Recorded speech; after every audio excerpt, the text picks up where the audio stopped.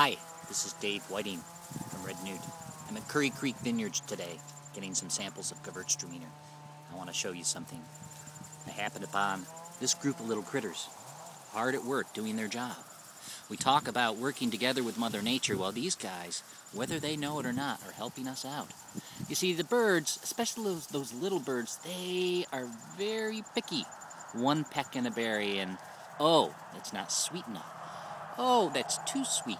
And on to the next berry, leaving the berries with a hole and at risk of rotting from all that sweet juice out in the air. These little guys swoop in, put their heads in those berries and drink them dry. Look at them at work. In a few minutes here, there'll be nothing left but a dry, empty shell of a grape flapping in the wind.